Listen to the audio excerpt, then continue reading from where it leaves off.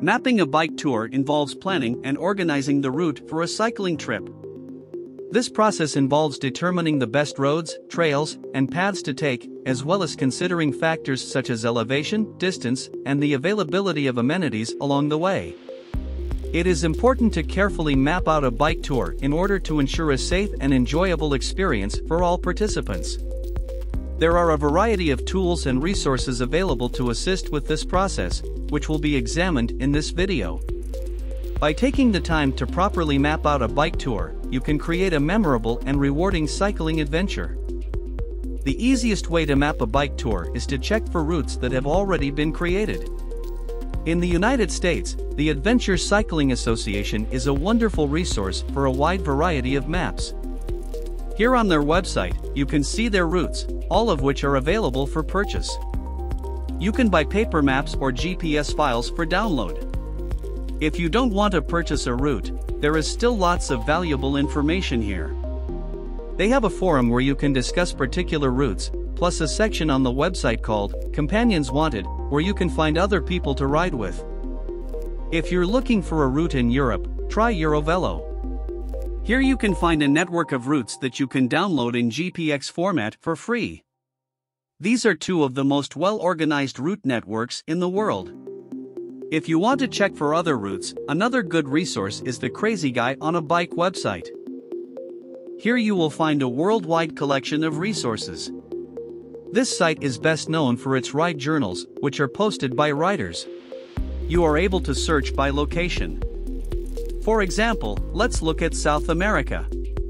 You can look at all journals or you can narrow it down by country. Let's check Argentina.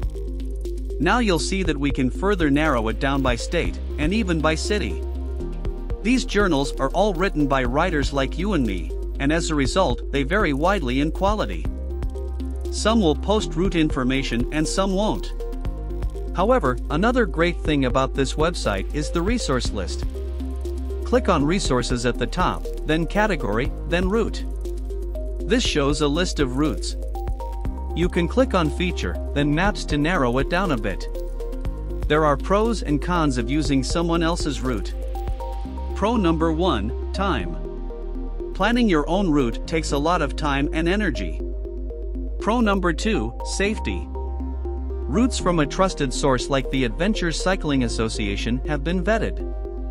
This provides an extra layer of safety. Pro number 3, social support. You'll be able to talk to people who have done the route before. After your ride is done, you will be able to give back to the community by helping others who are planning on riding the same route. Now let's talk about the cons.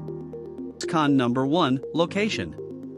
You might want to ride somewhere that isn't covered on an existing route. Con number 2, satisfaction. Planning your own route, although time-consuming, is a highly satisfying process. Con number 3, customization. Creating your own route gives you more control over what types of roads you want to ride on, how much climbing you want to do, whether you want to go through the middle of cities or try to avoid them, and so on. A hybrid approach can be a good compromise. Take parts of an existing route and customize it to your liking.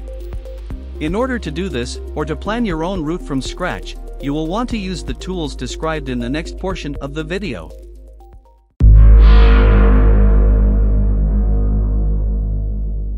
Google Maps is your best friend when it comes to planning a trip because it's fast, easy to use, and provides so much information. The main warning is that the bicycle feature is not great, but there's a simple trick to use instead. Let's pick a random trip in driving mode, Salt Lake City to Denver. By default, the map tends to use the interstate. To avoid this, click on Options, then Avoid Highways. This gives you a quick and dirty estimate of how far it is from place to place. Here you see 3 different options. The great thing about Google Maps is the Street View feature. We can pick a few random spots along the route to get a feel for what it's like. As a cyclist, my first question would be whether Highway 40 has a shoulder. Let's check a few spots. This one looks decent.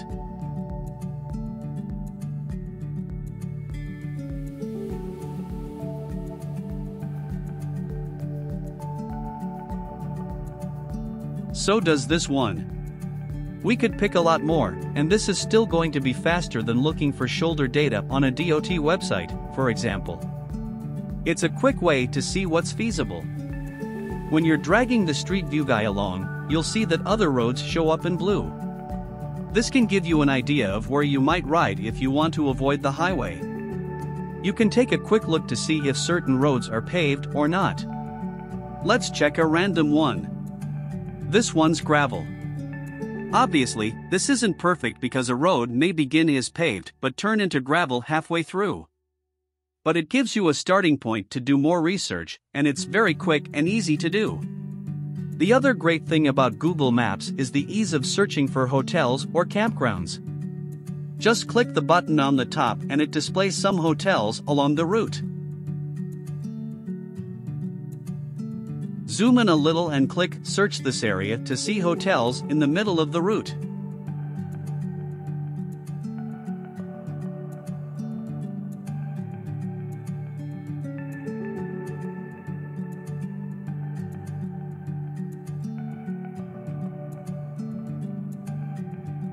There are quite a few. From a quick search, this looks like a feasible route for a credit card tour. Now I can switch to bike view just for fun, plus to look at the elevation profile.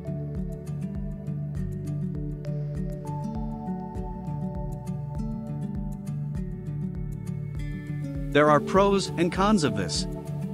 The big benefit is that it will show the bike paths in cities. The main drawback is that it has a tendency to route on some sketchy dirt roads in rural areas. Let's see what's going on here.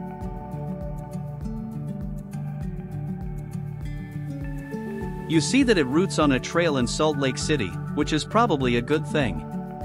Then again, sometimes a street with a bike lane is faster and easier to navigate.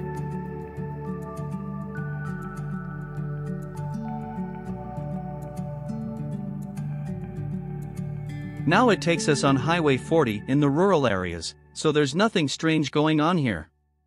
Let's see what it's doing in Denver.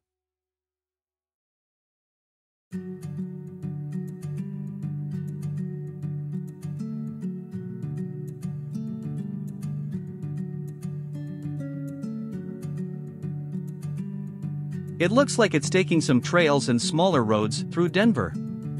Smaller roads may or may not be safer, but this route looks fairly decent at a glance.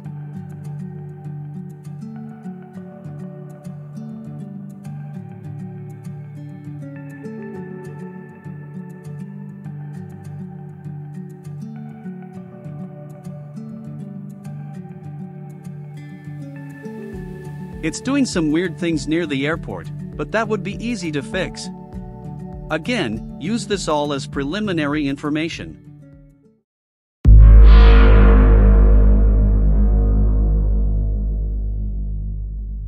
These are the three main mapping sites. Let's start with Strava because it probably has the biggest user base. Most of the mapping on Strava is behind a paywall. However, you can look at the global heat map for free. This will give you an idea of where people are riding. There are always exceptions to this, but in general the hottest areas are hot for good reason. I like to use this if I have two different routes in mind to help me decide between the two. If you pay for a membership, you can use their mapping features. I won't go into too much depth because I have always preferred Ride with GPS. This is a great tool to use in order to create your own GPS file to follow. The routing is very similar to Google Maps and it has similar options. Again, I choose the driving option and click Avoid Highways.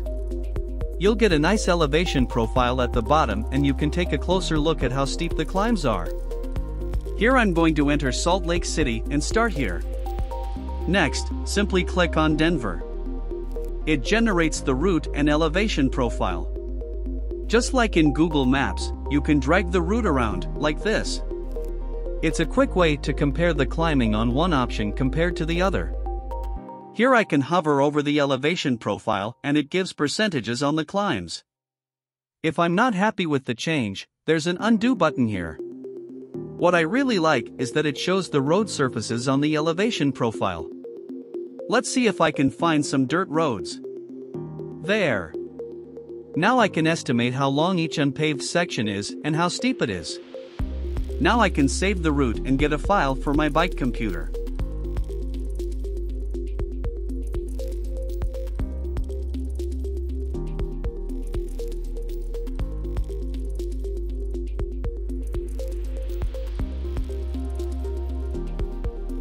I'll go here to the export option, and here are the file options.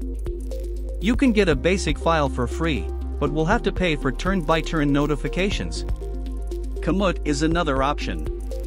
Let's pick the same destinations and see what we get. You'll see that it's avoiding 40 and rides what I'm guessing are Interstate 70 frontage roads further south. I don't necessarily trust that. I have not used Komoot much, to be honest, but it's another option for everyone to consider.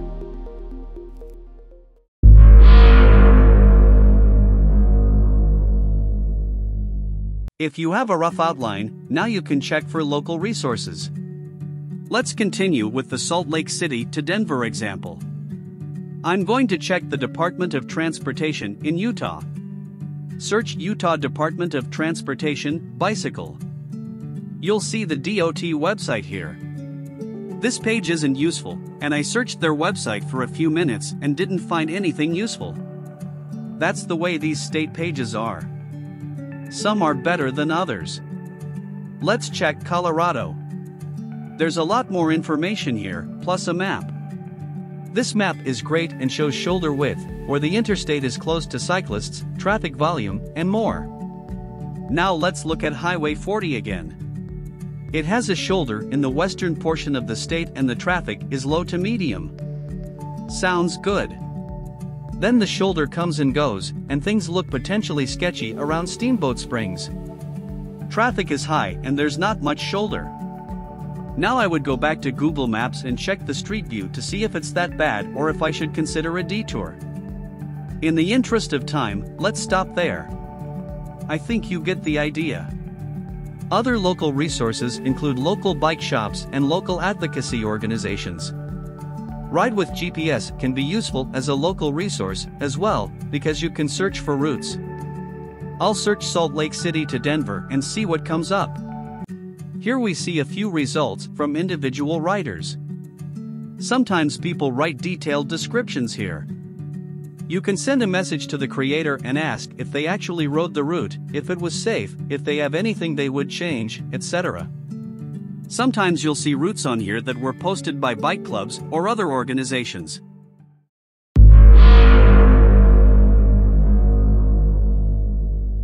That's it for today's video. I hope this helped give an idea of where to begin planning a bike tour route. To summarize, begin in Google Maps to develop a rough draft of the route. Next, search for more local information.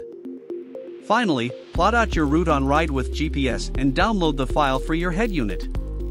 Thank you for watching. Happy riding!